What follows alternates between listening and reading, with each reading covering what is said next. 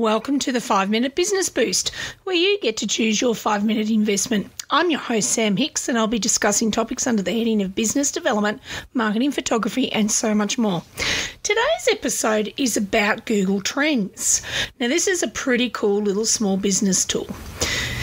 It can be a valuable resource for us small businesses because it allows you to track search interest over time. It's free. It provides insights that can help you identify trends in your industry, target your marketing efforts, and make better business decisions. Now, it's a neat little tool, but it's perfect for a quiet time over winter and spring if your business is full on with a white season, it's spring, because it's an absolute rabbit hole worth exploring. And here's a few ways that small businesses can use Google Trends. Identify trends in your industry. Google Trends can help you stay ahead of your competition by identifying new trends in your industry. You can discover popular products or services that are gaining popularity, allowing you to adapt your offerings to meet the demands of your customers or the wider world. You can target your marketing efforts. By analysing search terms, Google Trends enables you to refine your marketing strategy and tailor your messages to reach the audience most likely to be interested in your products or services. This target approach ensures better results and higher conversion rates.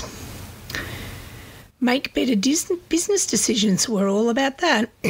So this little tool provides valuable insights into your customers' interests and needs. So this is the wider customer market.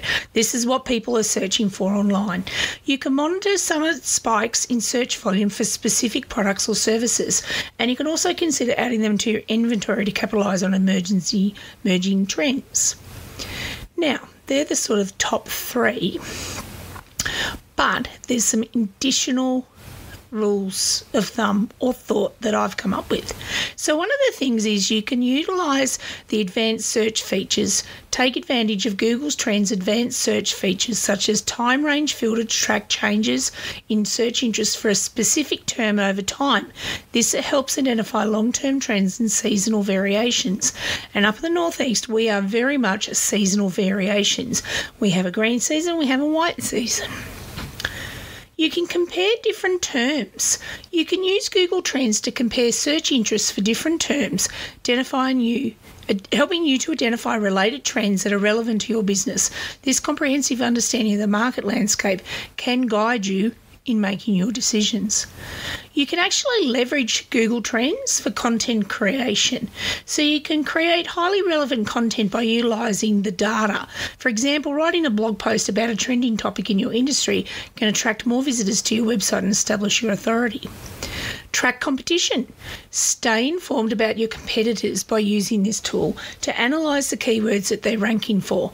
Now, this information provides insights into their successful strategies and areas that they may be lacking. You can also monitor your own performance. Track your own performance by examining the keywords your business is ranking for. This helps you identify areas of strength and areas that need improvement, enabling you to refine your SEO and marketing efforts. That one I like really much. Really much? That's great English. Anyway, generate content ideas. You can let Google Trends inspire you with new content ideas by highlighting popular and trending keywords. By creating content around those topics, such as blog posts, infographics, or videos, you can attract more engagement and expand your audience reach.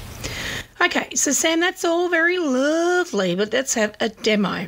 All right, so on opening Google Trends, I have 3 navigational headings looking at me: Home, Explore, and Trending Now. So I make sure that I am in Australia. I click on Explore, and in a search item or search term, I type in Snow Season 2023, and I add a comma with Victoria. I see that interest over time peaks in June, of course, because that's when the snow's around, but I can see an increase in some spikes in the sub-regions of Victoria, and I can now see the related topics such as snow, Victoria season and holiday. There are no related queries, so I'll type on, above all that, plus compare and type in snow. Interestingly, I now can see related queries around black snow on Stan. So it's a show on a streaming service. So I compare plus again and I use the word spring, and now I see I've got 3 topics and their results and sub-regions of interest.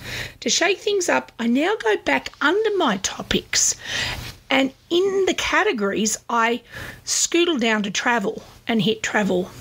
Now I have gold. Spring is bringing up lots of related queries, as does snow. So what are people actually searching for in around spring and winter and snow? They are searching for snow season Perisher 2023, Mount Baw Baw, accommodation snow, snow chain hire Melbourne, which is really kind of cool, snow in Canberra today, Thredbo lift tickets.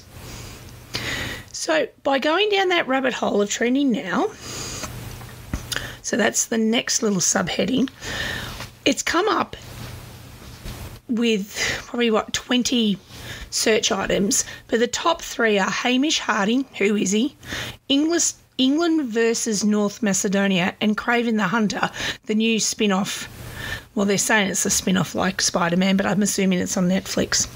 So that is actually giving you a bit of an insight to what people are actually searching today as in trending. But you can also, as I've said above or said before in this podcast, you can actually start to Google trend or Google the words that pertain to your industry. So have a go. Search for Google Trends, log on, have a go. If you've got any questions or you come up with some gold, direct message me or send me an email to sam@samhicks.com.au. Thank you for tuning in today. Have a fabulous time, and I will see you in the next episode. And remember, anything in the Northeast is possible and anything in business is possible. Bye for now.